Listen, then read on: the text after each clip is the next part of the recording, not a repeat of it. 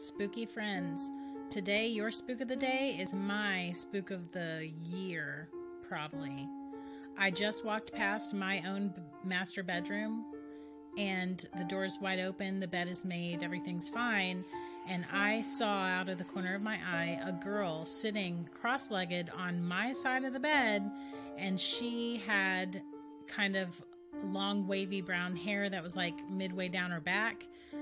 She was looking like kind of down into her lap. She looked kind of forlorn or sad, melancholy. And she was just sitting there on my bed, and I saw her just for a flash.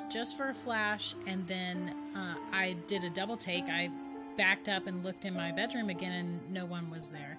But I definitely for sure saw her. She was kind of pale too. Her skin was pretty pale.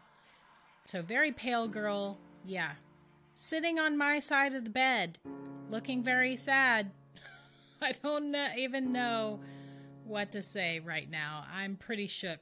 I'm going to put a picture of my master bedroom in my Facebook group, so click the link in the show description to join that group and see that picture, so you can see what my room looks like. But yeah, she was just sitting there chilling out in my bed. Spook you later. Spook me later.